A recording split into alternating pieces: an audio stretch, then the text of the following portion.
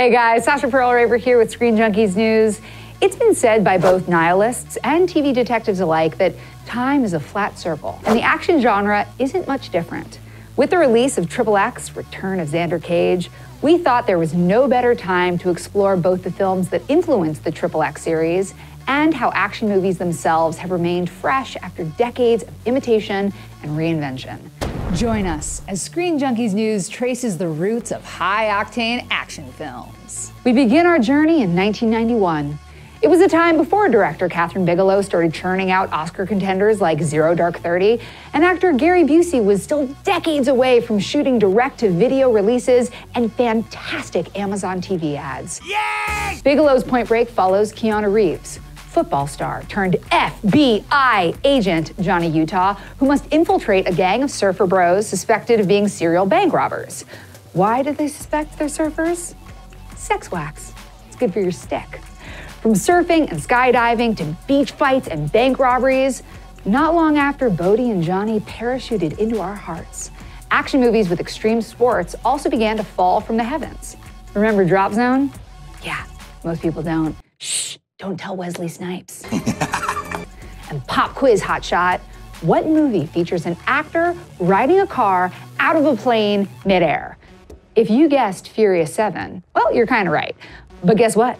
Charlie Sheen did it first in Terminal Velocity. Jumping forward 3 years, Keanu returned to the multiplex to set hearts pounding and palms sweating with 1994 Speed. There's a bomb on a bus, and it's up to Officer Jack Traven and Wildcat Sandy Bullock to stay above 50 miles per hour or they will explode. You try staying above 50 miles an hour on a freeway in LA during morning rush hour. Good luck with that. Now, for those of you who don't consider public transportation a heart-pounding thrill ride, look no further than the film's poster. Seriously, nothing says adrenaline pumping like a city bus flying through a burst of flames as Keanu stares you down. Side note, I used to have the movie theater standee of that poster in my bedroom, and I fell asleep looking at those smoldering intense eyes every night, but that is neither here nor there. Not only did Speed cement Reeves as a bankable action star, but, fun fact, director Jan de Bont cast Reeves for the film after seeing him in Point Break.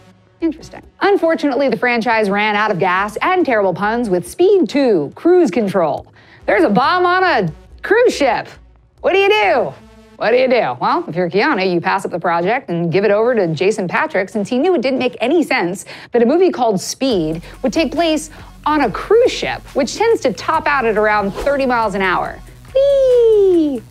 While many late 90s films continued the thematic tradition of Die Hard, they also riffed on Speed's use of vehicles, especially planes. 1996's Executive Decision saw a bunch of guys dealing with terrorists that had taken over a plane, and 1997 saw both the president dealing with terrorists that had taken over Air Force One and Nicolas Cage dealing with prisoners that had taken over his ride home in Con Air. But action films burst back onto the freeway in 2001.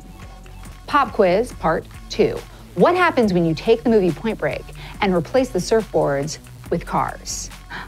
The Fast and the Furious. Paul Walker plays Brian O'Connor, a former FBI agent now with the LAPD, who must infiltrate a group of underground street racers who were suspected of robbing semi-trucks full of DVD players. Listen, guys, it was 2001. O'Connor soon forms a close bond with the group's leader, Dominic Toretto, played by Vin Diesel, surprisingly not during a game of tackle football, but rather during a race.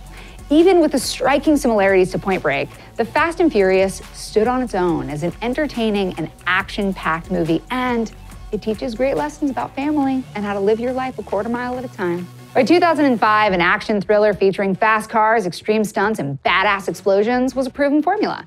So naturally, it's time to make a bad sequel. Diesel, like Keanu, decided to opt out of doing both XXX State of the Union and Too Fast, Too Furious. And his absence was certainly felt, as both films didn't perform as well as their predecessors at the box office. Meanwhile, films like Extreme Ops, Biker Boys, Torque, Armored, and Redline were released in an attempt to capitalize on the genre, but with little success. I'm assuming it was partially due to Devon Sawa's weird-ass haircut in Extreme Ops, but who knows. Lucky for us, Vin Diesel's cameo at the end of Tokyo Drift wasn't just a tease, and we got buckled in for a new era of Fast and Furious movies. What's great about the later installments of the Fast and Furious franchise is how they combine the best elements of the XXX series with Fast and Furious. There's these ridiculous set pieces like dropping cars from a plane, sub-terminal velocity, driving through skyscrapers, street fighting with giant wrenches, and The Rock. But even with all of that, the film still has a lot of heart. Speaking of well-rounded, that brings us to Point Break 2015. 2015's Point Break remake. How about that? We've come full circle. If the end of the circle was a hot, steaming pot of feces. The irony of this remake is that it appears to be emulating the formula and style of the Fast and Furious movies by way of YouTube and GoPro. Extreme stunts, heists, explosions, but everything is just completely wrong. And you resurrected Roach? Guys, Roach is dead. He's dead. He died in a parachute somewhere over Baja. And now you expect us to believe he's working for the FBI? I think not, sir. I'll see you in hell, Johnny! So the new question is, where do action films go from here? One logical conclusion is that Keanu Reeves may be the key to understanding the future of all action movies.